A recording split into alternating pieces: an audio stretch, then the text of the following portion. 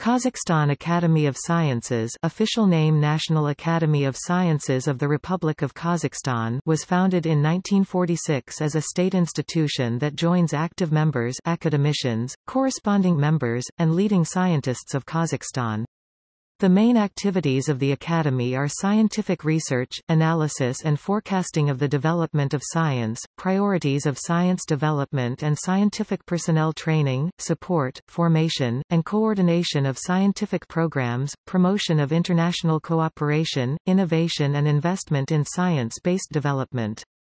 Areas of research include earth sciences, mathematics, computer science, physics, remote sensing and space technologies, chemistry, new materials, biologically active substances, biochemistry and physiology of plants, botany, soil sciences, social sciences and humanities. The incumbent president, 2008, is Professor Murat Zuranov.